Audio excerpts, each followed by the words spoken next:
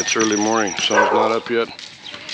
I'm going for a walk. It's supposed to be low tide, but it's not. There is low tide, and then there's low tide. Today it's not that low.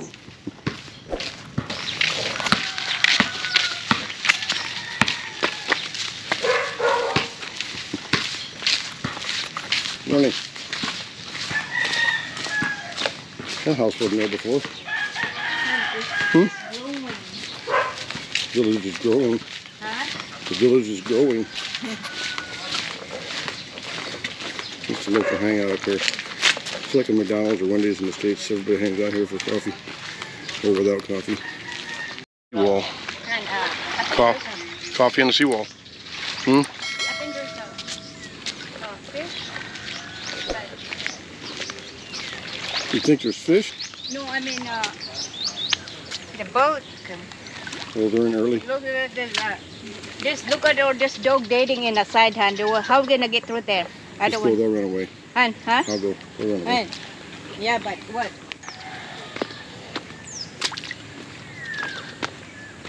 Local pack of dogs. Might as well be wolves. Oh, we can't get across here, huh? That's new. What are they waiting for?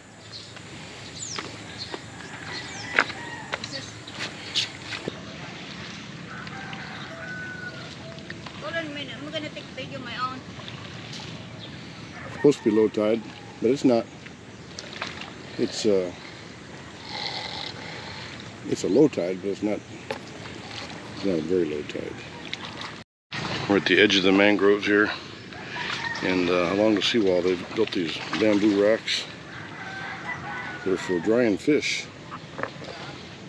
A lot of fish drying going on when they catch them. Some days you come here and these things will be loaded up with fish from one end to the other. Dried fish. And this is new. This wasn't here before. Somebody's building them an oceanside house. There's all the little fishes.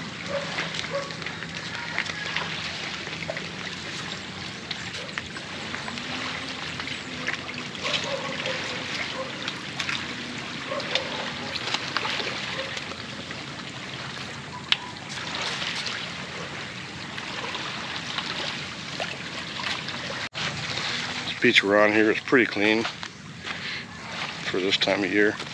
As soon as the Habagat gets here, the southwest monsoon, all the wind comes from that direction. Actually from that direction, southwest. Everything comes in here. All the trash in Cebu. And this beach will be completely littered with trash. Cebu trash.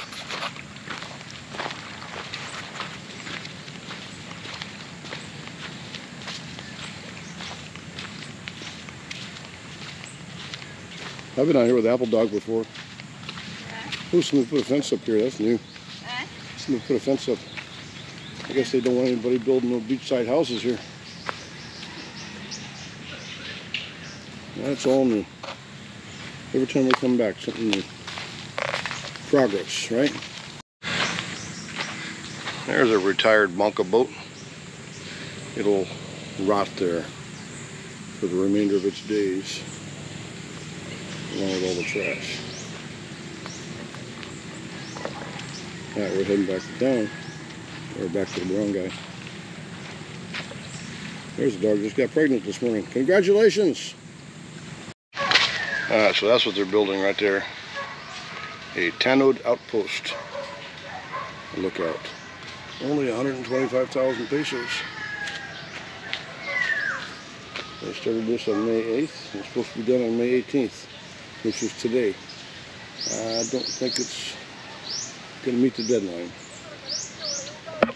Nope. It's supposed to be done today. We get a new lumber mill in town. This is where I've been hearing the chainsaws in the afternoon and morning, cutting up cocoa lumber.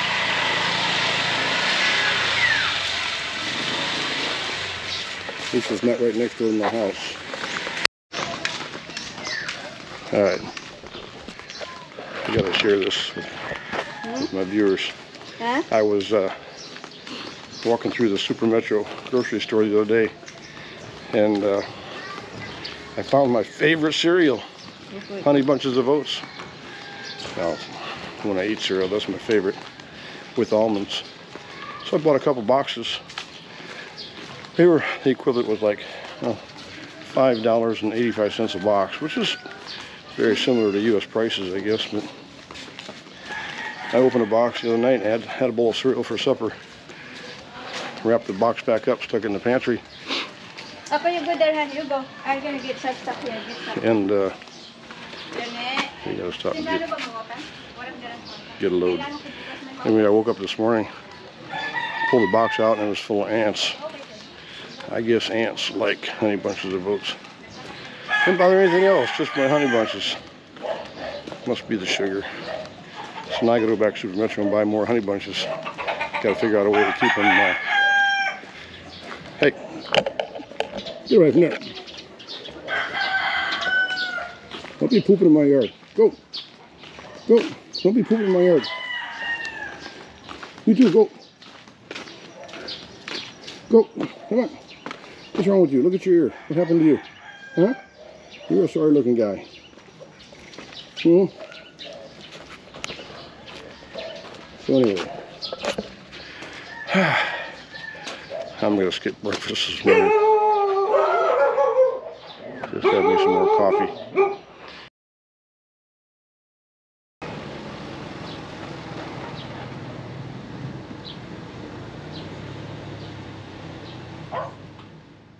We live about 12 clicks north of the city of Calbayog, in the jungle along the coast.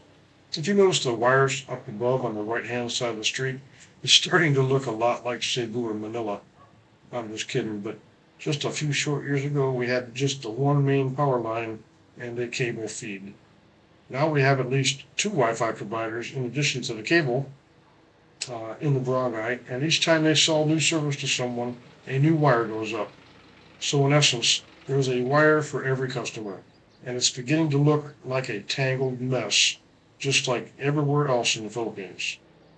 Alongside our property, it's becoming a distraction from our view. Now I have to trim the mango tree more often.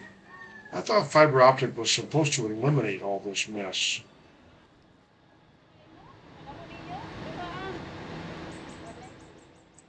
We're heading through the barangay main intersection. And coincidentally, it looks the same at rush hour. But, yeah, it's not a big barangay. I think there's maybe, last time it was counted, there was maybe 700 people. There's probably about 800 people now. But it's a small village. But we seem to have an extraordinary amount of sari stores. Just on our street alone, I think we've got 8 sari stores. And there's like 4 streets in the barangay, or maybe 5, and 1 in the jungle. So yeah, there's an untold number of sari stores in our barangay. And we're coming up on our at the edge of the village here. This is where everybody dumps their garbage. And the garbage truck right there, and the garbage truck comes to town a couple of days a week, supposedly, and picks up the garbage. Sometimes I've seen that thing overflowing. They don't pick up the broken bags, they just pick up what they can throw in the truck, and everything else remains lying on the ground. I used to ride my motorcycle out of here, and the one thing I'd like to tell people that there's a hierarchy on the road when you're driving, especially when you're driving a motorcycle. You gotta be careful and watch out for animals and kids and people and coconuts and everything else. But the most aware living thing on the road are chickens. They see you come a mile away and they're gone. The next animals that might have better awareness than people are dogs. You rarely see a cat on the road. Maybe they're just too smart, I don't know, but children have a sense to get out of the road than most adults. Most adults just stand there and let you run over them. But In any case, the road's not good here. They're building a resort. We just passed it to the left, up on top of the mountain that overlooks our village.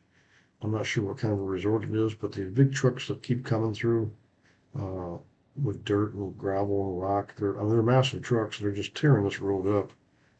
And I think the barangay has been after this company to actually do some repairs to the road. And they've done right here on the left-hand side. They've kind of repaired that, but the road is bad. Several years ago, they started redoing this entire road with concrete, and we finally thought we're going to have a good road coming in, but they messed up the pour. They hire these non-qualified people to oversee these projects, and don't have a clue as to how to pour concrete. They don't understand the mix. They don't understand the slope. They don't understand what the correct size gravel to use.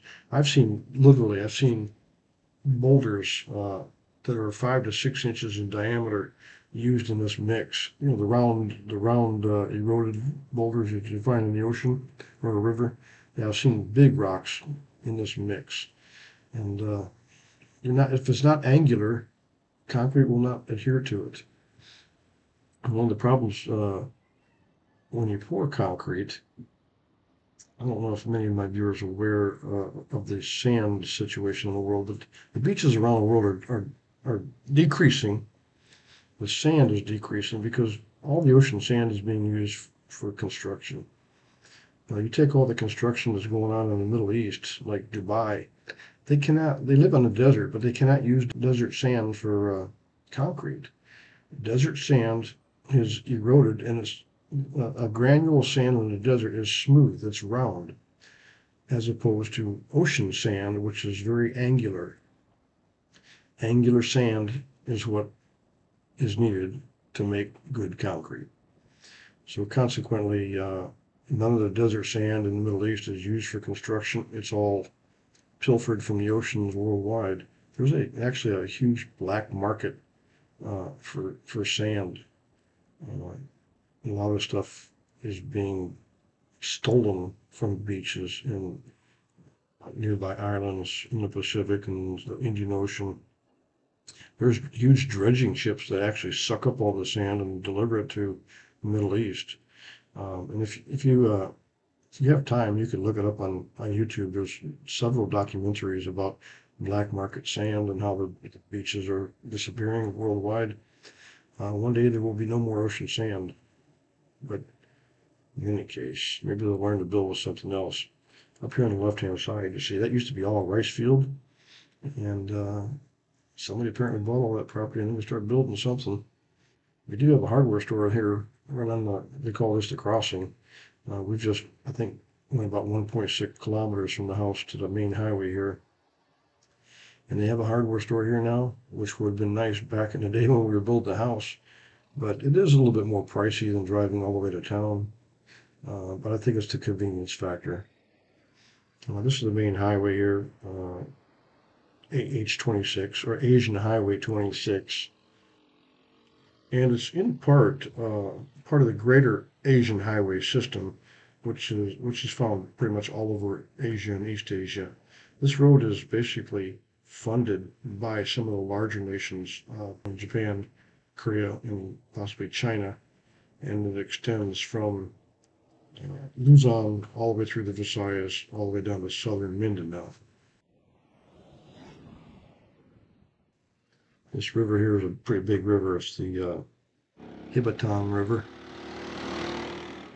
And just coming up here, the village of Lanoy. And on the other side of Lanoy here, now this road to the left where that truck is going there, that goes up to Katarman, which is in northern Samar. This little tributary here is just an offshoot of the Hibatang River, but it warrants its own bridge. It's a lot of water. And we just live maybe just a few kilometers north of the airport. When we fly into Calbayog Airport, it takes us literally less than 10 minutes to get to the house, and that's with traffic. Today I'm taking an alternate route past the airport because of road construction. It never ends here. The diversion road was built between 6 and 8 years ago. It was meant to divert traffic around Calbayog City to avoid the city center. Unfortunately, and because of poor planning, cargo trucks and passenger buses still ply the highway that cuts through the heart of the city. From the turnoff, the road was constructed all the way to Santa Margarita, but with no roadside amenities or services like fuel or bus stops and eateries. There is little reason for any through traffic to take this route. Calbayog City is a major stop-off from the Port of Allen to the north on the way to Calbayog to the south, and all major buses stop at just a couple of terminals within the city proper. Here's a new place up on the right that just opened up since the pandemic, and Terry and I have eaten there a couple times, and I must say the food is pretty good.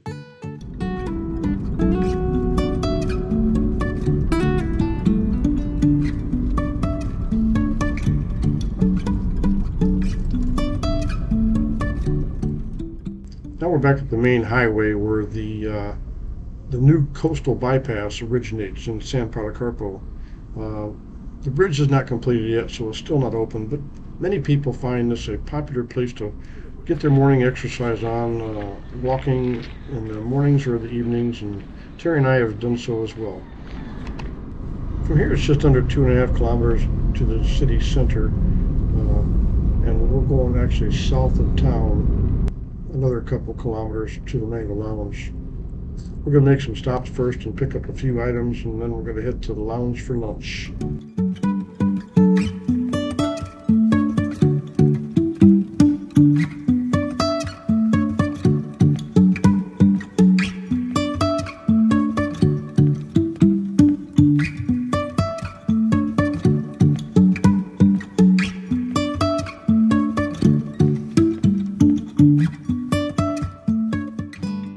You know, actually some guys comment that they could never drive here, but driving here there's a method to all this chaos and madness. There's just a couple of rules of the road that you have to adhere to. The first one being gross tonnage has the right of way. The second rule of thumb that I practice is he who gets to that spot first has the right of way. If they get there first, let them go. I'm never in a big hurry here. It's not going to get you anywhere faster except to the hospital. And then again, you might just lay on the road for an hour before anything happens. Getting an ambulance here is next to impossible. And if you do get one, it'll take you forever to get through traffic.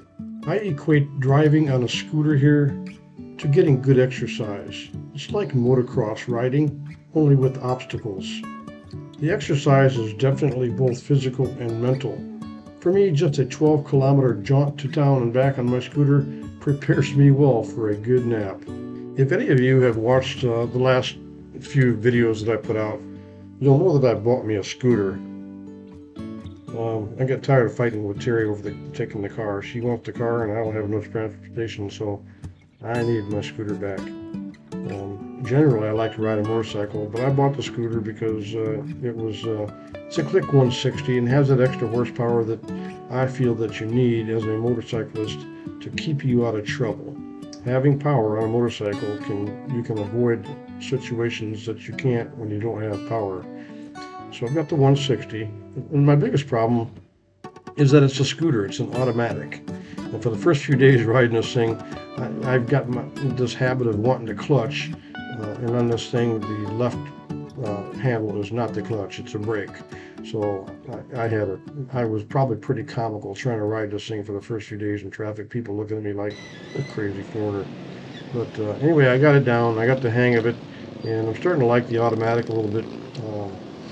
The thing that I like most about the Click is I can drive through water puddles and mud puddles and not get my feet wet anymore. So that's one advantage. And two, I've got some storage capacity on it. So if I run to town like I did this morning, just for some lemons and carrots, I've got a place to put it. I don't have to worry about hanging on to it. So the Click 160 will do me fine as a backup mode of transportation when I'm not Terry's driver, or when she don't have the car. but I think me and this clique will get along just fine. Some days like today when I have a certain destination and I might go by there and there's not a parking spot, I might just drive around the block a couple times until I do find a parking spot. I'm not going to force myself into a spot that I might regret later. So I'll go around the block a couple times, check out the sights, and eventually something will open up and I'll pull in. If I can say one good thing about Calbayog City is that when we first moved here in 2013, this mall right here was not here. There was really nothing here. We had one local supermarket, and it wasn't really a grand supermarket. They didn't have half the stuff we needed. For example, we had to drive all the way to Calbayog just to find Kikkoman soy sauce. So there really was nothing in Calbayog in 2013.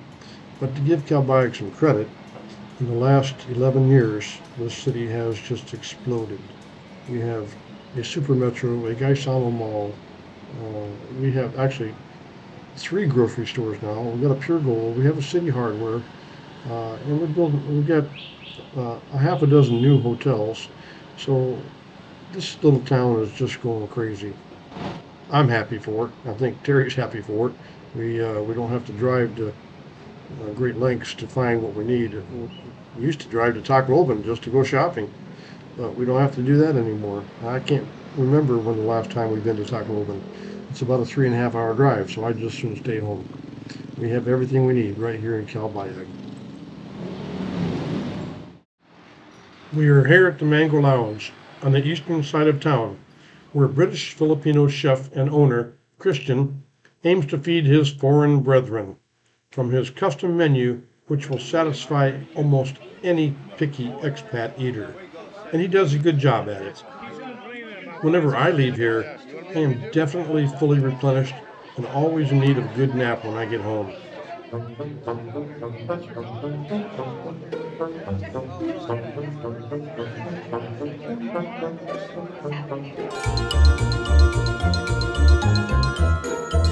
And I know someone else who will definitely sleep this one off.